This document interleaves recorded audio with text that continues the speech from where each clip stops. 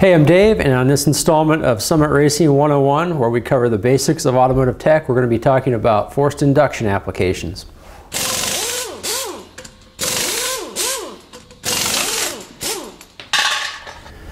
One of the questions we hear quite often from guys that want to take their vehicle to the next step or add serious power to their vehicle is, what's the difference between a supercharger and a turbocharger?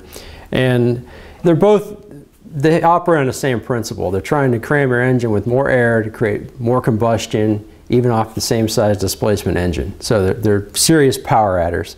And the difference really lies in how they're driven.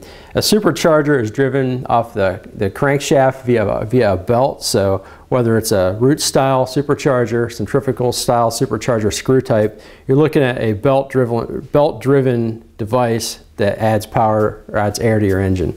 Turbocharger, on the other hand, is driven off exhaust gases. It harnesses exhaust gas velocity out of your engine and uses it to drive a turbine, which then drives a compressor that crams more air into the engine. Now, the big question you probably all have is, which one is right for your vehicle or which one is right for your application, whether it's street or race. And before we get into that, I think it's important to talk about how each device actually works, especially the supercharger side, because there's actually 3 different types of superchargers, and the one you choose can make a difference on your vehicle's performance, noise levels, clearances, and all that. So let's take a quick look at the supercharger. Starting here, I have the root style supercharger, which is probably the most recognizable. These are the ones you'll see on race big blocks, so you'll see them on street rods, or you see them poking up through engine compartments at car shows. Again, because it's a supercharger, it's belt driven. This one uses a couple internal lobes, which actually compresses the air within the engine cylinders. That's in contrast with a screw type supercharger, which looks a lot like this but operates differently. That one uses a couple of screws within screw devices within the body of the supercharger to compress the air within the supercharger before it goes in the engine. So the roots type blower is actually compressing air within the engine cylinders. The screw type will compress the air within the supercharger itself. Third type of supercharger is a centrifugal style, which is a lot actually like a turbocharger. The main difference being the centrifugal supercharger is belt driven, but it looks a lot like this, and the idea is the same, where it uses turbines to compress the air using the drive from the belt. Those are the 3 types of superchargers. The turbocharger, again, the primary difference, driven off of exhaust gases. Once the exhaust gases are sent out of the engine, they'll be routed back into the turbine area. The turbine will spin off the exhaust gases, and the compressor will send compressed air into the engine to create more power. Okay, so I've gone over 3 types of superchargers and also the turbocharger, and the question that you're going to want answered is, which one is right for your vehicle? And so we're going to go over advantages and disadvantages of each, and you can kind of decide for yourself which is right for your application. And we'll start on the supercharging side with the root style supercharger. That's this one here. These have very good reliability. They deliver good power gains throughout the RPM range.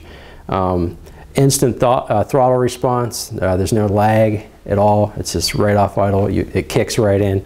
So in addition to those performance benefits, the looks are fantastic if you have a show vehicle. If you want the wow factor, I mean, if you've seen street rods, you'll see supercharged engines. These really get attention. You'll see these peeking out from under hoods, up through the hoods that have been modified. That could also work against you, though, if you don't want to do any clearancing work on your hood. You don't want to modify your hood to allow this to peek out. So clearance, depending on where you're coming from, can be an advantage or disadvantage. Moving on to screw type superchargers, in comparison to these root style chargers, they give more of a factory fit, so there's not the clearance issue that you might come across with a root style where it's sticking way up. Good low RPM power on the screw type superchargers, but not as much higher RPM power on the root style, which delivers that power across the entire RPM band. So as the RPMs increase, the horsepower increases might not catch up the way a root style supercharger would. However, The screw type is a pretty reliable supercharger design as well. They all are really. The superchargers are pretty reliable designs. And that also goes for the centrifugal style. This style, in comparison to the screw type, which delivers a low RPM power, the centrifugal superchargers focus more on high RPM power. Good clearance, don't have to worry about hood clearance on those. Reliable, and probably the easiest of the three to install. So why choose a turbocharger then over any of the three supercharger styles that we covered? Well, there are some very important advantages that turbochargers offer over the superchargers. The main one being efficiency. Again, because superchargers are belt driven and it requires the engine to give up some of its energy to run the supercharger, to power the supercharger, you're having some parasitic horsepower loss there. Hopefully you'll gain that back in the end because of the power the supercharger is creating, but you do lose some power there. And you don't have that with the turbocharger because it is using the exhaust gases to power the impeller and to power the overall turbocharger. On the other hand, that design where you're using those exhaust gases to power it can be a disadvantage in the form of turbo lag. Turbo lag is when you step on an accelerator, it takes a second for that power to kick in. That's because of the fact that it's using exhaust gases to spin the impeller inside. It has to take a little bit of time for the RPMs to ramp up and create that exhaust pressure needed to spin that impeller. So you don't get the great off-idle instant power that you do with a supercharger, and you'll get a surge at the end when that kicks in. So you don't get the linear power that you really do with some of the supercharger designs. You do get great high RPM power there with turbochargers. They're known for that, and they're known because they also usually offer quieter operation than a supercharger.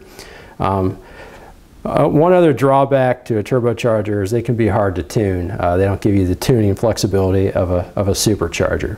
So efficiency, quiet operation, those would be two reasons why you would choose a turbo over a supercharger. If you have more questions about turbos, superchargers, or any forced induction application or anything performance related, be sure to watch the rest of our quick click videos. If you have a question or comment, leave it in the comment section below.